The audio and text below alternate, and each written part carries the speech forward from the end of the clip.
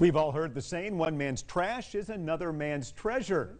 The city of Brewton has decided to turn old trash cans into treasure by making them works of art. Yeah, so every 2 years, the city gathers old burn barrels and has volunteer artists and students come paint them. The city says these art trash cans do two things, fight litter and make downtown livelier. Yeah, they look very nice. Just any cartoon character, movie character theme you can do. We had somebody that redid the Morton salt box on one. So it can really just be anything the artist is inspired by. This program started in 2015. They have 25 decorated trash cans now all around downtown Brewton. They look great. Well, yeah, you need trash cans, so might as well make them pretty.